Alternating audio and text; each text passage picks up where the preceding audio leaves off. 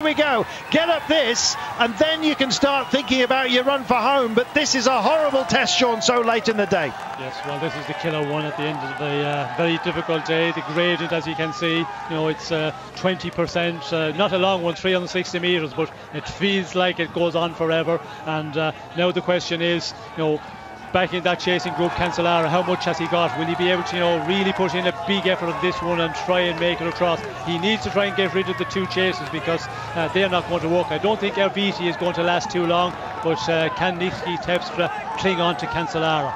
Coming to the fore goes Sepp van Mark, and he's decided to offer Peter Sagan a little bit of assistance here, but more than that, I think he needs to shake him out.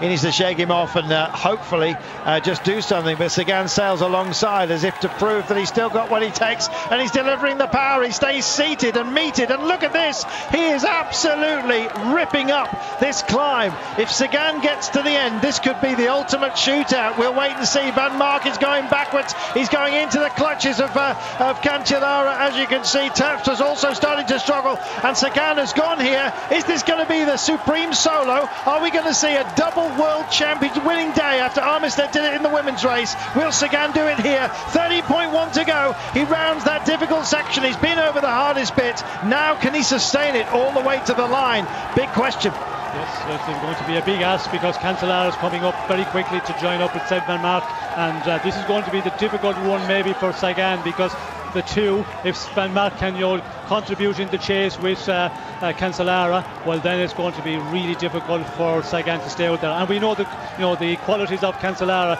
time trialing, that is his real forte point. So for Sagan, he is going to have to put in a big effort to hold off the two. And look who is here. Lars Boom has made it in, I believe. Dylan van